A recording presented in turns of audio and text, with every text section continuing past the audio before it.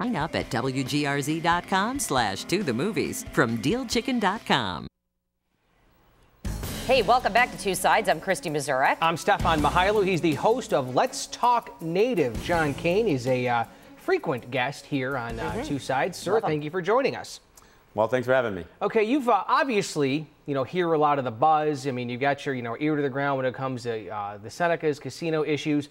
What is the issue as far as the Seneca's basically not giving communities dough? Because correct me if I'm wrong, there would be no problem giving this money directly to Niagara Falls, things of that nature, without going to New York State, correct?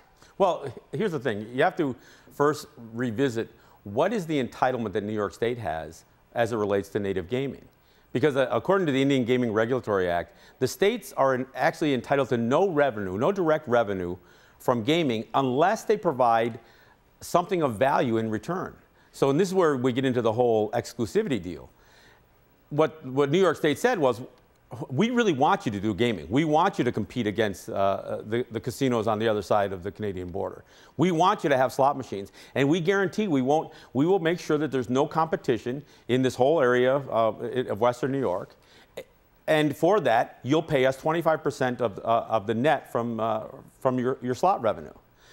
Now that sounds like you're providing an exclusivity. It allows you to grow out a business without having to worry about competition. And for that, yes, we're willing to pay. We're willing to pay the state 25%. Of course, now the Seneca Nation, originally they wanted to make direct relationships with Western New York. They wanted the money that was going to come from the revenue that was going to go to the state to stay in Western New York. And New York State said, no, the money comes here to Albany. We'll take care of those people. You don't worry about Western New York. We'll take care of it from here. And then New York State went about violating the very exclusivity agreement that was a part of the compact in the first place. And there's no way that the state can say, well, technically we're not really violating. They know they're breaching the exclusivity arrangement. But what they're trying to say is, yeah, but we're only breaching it on a certain class of machines. We aren't breaching it on slot machines. At the end of the day, if somebody looks at this thing, if somebody flat out says, okay, so what is the thing of value that New York State is giving for this 25%? There is none, because they are in direct competition with the Seneca Nation. They're in direct competition. For a while, they used to call these things racinos. Now they don't even pull that punch. Now it's the Hamburg Casino. The billboards on the thruway, up and down the thruway, say slot machines on them. So for New York State to suggest that they are somehow not violating this thing and that they can violate this exclusivity agreement and still try to strong-arm them for 25% of the net. I mean, this was, IGRA was supposed to prevent organized crime from getting involved in Indian gaming, and now you got the New York State acting like the mob. John, what do local officials feel? I mean, we were just talking about the mayor of Niagara Falls, areas like Salamanca. I mean, would they just want the direct deposit? Because it seems like right now, Albany being the middleman is what's causing the problem. Well, the problem is that can't happen right now. And the reason it can't happen is even when the Seneca Nation suggested at the onset of this controversy, when New York State first started violating the exclusivity agreement, they said, look, we'll still make some payments to Niagara Falls and Buffalo and Salamanca, but we want to make sure if we do, and when we solve this controversy, we want to make sure that we've gotten credit for what we've paid them directly. And New York State said no. And the reality is, if it turns out after they go through arbitration or whatever the format is they're going to go through to resolve this thing, if indeed the Seneca Nation is proven to be right in this whole thing and that they don't have to pay the state anything because of the state's violation, then what credit and what is the Seneca Nation getting for what they would have provided to the host communities?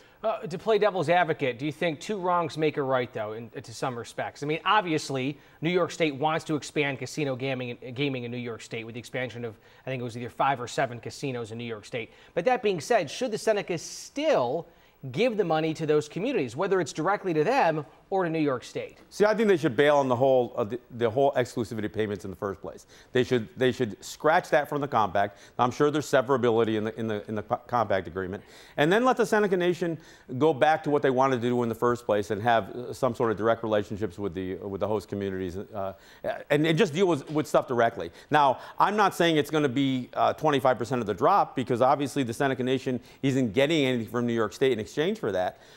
And I don't know what the communities themselves can offer as far as them offering something of value in exchange for a percentage. But I'm sure they could work out something. At very least, if there are genuinely any costs associated at the municipal level for these for what these host communities provide to these gaming establishments, there's no reason to believe that they can't work out some sort of service agreement where those things are paid for. John, what's the rumbling of President Bob Porter? Because some people are saying maybe he is dragging out this issue and maybe might not have the best interest of the Senecas at heart. Well, I think I guess what I hear is that there is a sense that Robert Porter and some of the counselors believe that they will lose in arbitration, and they're trying to, and so there is a sense that, well, if we're going to lose in arbitration, maybe we should give up this, which is it's going to be like $500 million when all is said and done. Maybe we should give up this $500 million and try to get something in exchange for it. But see, again, I don't think they're looking at this thing in the bigger context. It's not just about the wording of the compact. You have to go back to the spirit of the agreement in the first place. Is New York State providing something of value for a percentage of the gaming revenue? And if they're not, then there really is no obligation. And I think if that's the position, but I'll tell you something else. When Stefan, you ask if two wrongs make a right.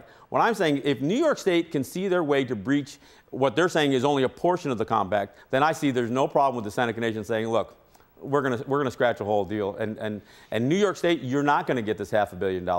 We'll work out something locally with the folks with Western New York, where our biggest concern is. Okay, John Kane. Thank you. Talk show host, sir. Thank you so much for joining us. Greatly appreciate it. Always welcome here, because we like to keep up on this, because we get a lot of misinformation as to what's going on in Albany when dealing with the Seneca Nation, and it's a hot topic. And it sounds like there's no problem with giving the communities the money without going through New York State. No, they'll cut the check. Again, Albany always makes a money mess. We want to know what you think about this. We'll be right back.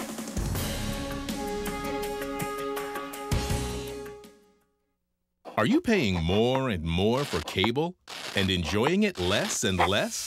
Stop paying for second best. Upgrade to Verizon Fios TV, internet, and phone for just $89.99 a month, guaranteed for 2 years with a 2-year agreement. Act now and we'll add a special bonus, $250 back. But hurry, this offer ends June 2nd. Unlike cable, Fios is a 100% fiber optic network that delivers America's fastest, most consistent, most reliable internet, plus the best TV picture quality. Why keep paying so much for cable? Switch to Fios for just $89.99 a month, guaranteed for 2 years with a 2-year agreement, plus your special bonus, $250 back. Save $600 in your first 2 years. But hurry, this incredible offer ends June 2nd. Call 1-877-707-FIOS. That's 1-877-707-3467. Or visit us online to save even more. Fios, a network ahead. Millions actually believe the end of the world will occur. Jack, will the world end in 2012? You don't need a college education for this. Our Jesus is coming back. If he's going to reign on this earth, there has to be an earth. It can't end. It can't blow up. I don't care what happens in the future. This earth will go on forever. Watch Jack Vanapee Presents. Right now at Custom Carpet Centers, pay no sales tax on everything in the store. Every carpet and vinyl floor, every hardwood, laminate, and ceramic tile will be reduced in the amount of the New York State sales tax. It's our best sale of the year and it's on right now. Remember, Custom Carpet Centers is the only place to get the carpet with the best stain and wear warranty in America. Stainmaster Ultralife, there's truly nothing like it. On sale and only at Western New York's #1 floor covering dealer.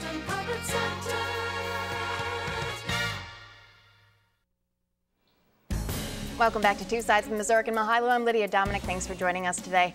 On the note of what Mr. Kane was just talking about, Harry wrote in on Facebook, and he makes a very good point. Christine Stefan, he says, our casino is really the main outlet for gambling in New York State. For the majority of the population, you have to drive or secure transportation to get to one.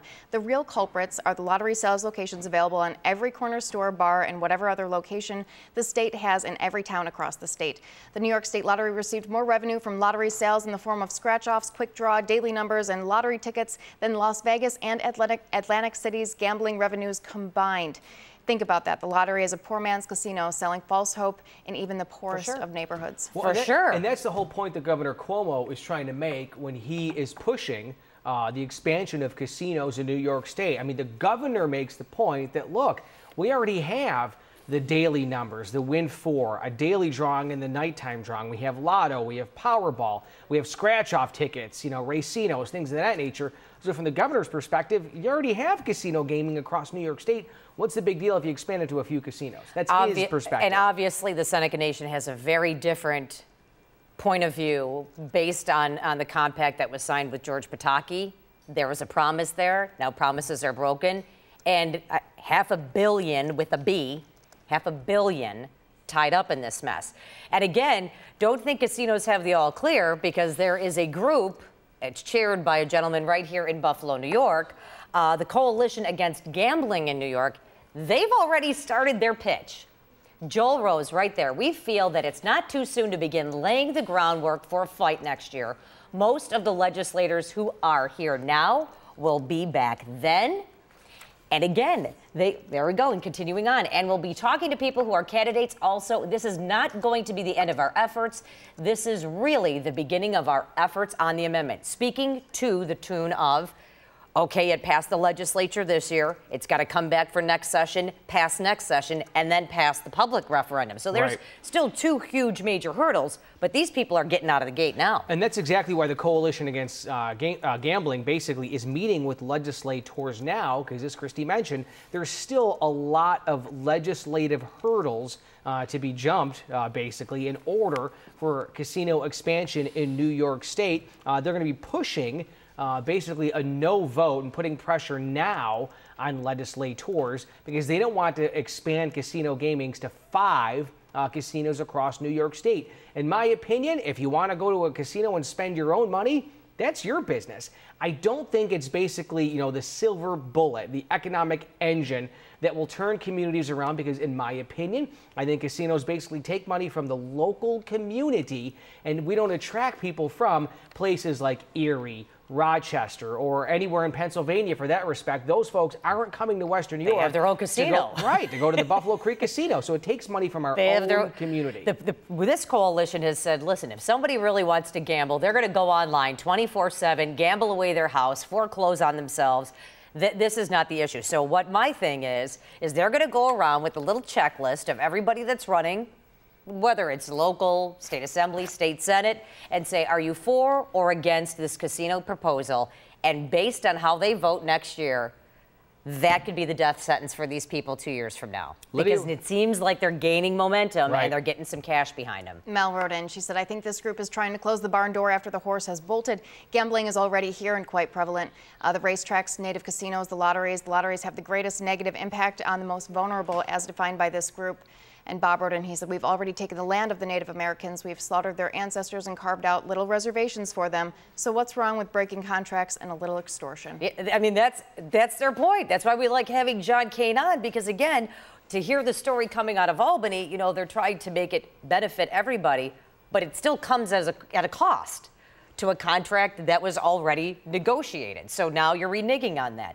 Again, these people, this anti-casino coalition, them already getting themselves in the hopper, so to speak, you can be rest assured there. Like I said, the little checklist is going to be there. And 2 years from now, they're going to be like, you voted for casinos.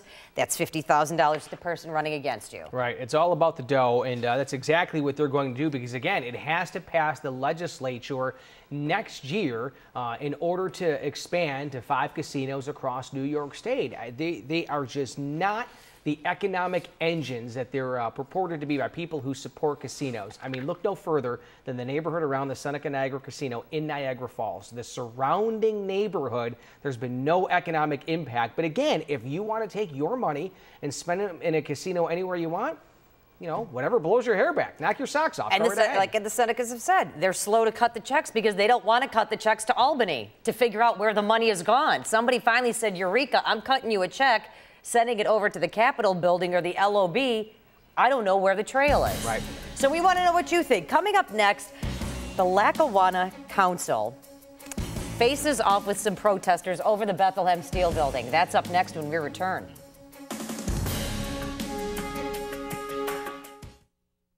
Next, Ellen. One of the biggest stars in the entire world, Katy Perry, is here. Her new 3D movie. Plus, Katie's idol, Alanis Morissette. I'm so jealous of her. But you're doing okay, you know. I'm all right. Tuesday at 4 on Channel 2.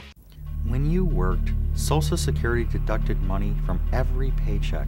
But now, when you can't work, your claim for disability benefits has been denied. I'm attorney Kenneth Hiller. When the government sends you a denial letter, it's not over. Call me to appeal. I'll work to get you the benefits you deserve. Call the law offices of Kenneth Hiller, toll free, 1-888-564-0505. They say you never forget how to ride a bike, and Burt's Bikes and Fitness has been giving generations of Western New Yorkers the joy of that simple pleasure for over 30 years. I got my bike at Burt's. The experts at Burt's will make sure you get the bike that's just right for you, whether you're a casual or serious cyclist. I got my bike at Burt's. Orchard Park, Tonawanda, and Williamsville. I got my bike at Burt's. You'll find the bike you're looking for at Burt's. You might even find 3 Burt's and a Brian. Come say that one sensational, fun sensational, huge selectional, recreational warehouse. Just in time for Memorial Day, it's a swimming pool and spa sale at Recreational Warehouse. Buy your pool now and you'll be swimming when it's hot. Pools from 12 to 30 foot round, all on sale. Want a spa instead? Check out our New York State-made energy-efficient Saratoga spas. Keep the kids busy this summer with an Eastern Jungle Gym play system made of redwood and cedar. Sail on now at Recreational Warehouse. Here's today's offer from Deal Chicken. Save 50% and get nut-free treats from Vermont Nut-Free Chocolates. A chocolate treat safe for those who have nut allergies. A $30 value for only $15. DealChicken.com. Hatching deals daily. Welcome back to Two Sides of Mazurek and Mychajliw. I'm Lydia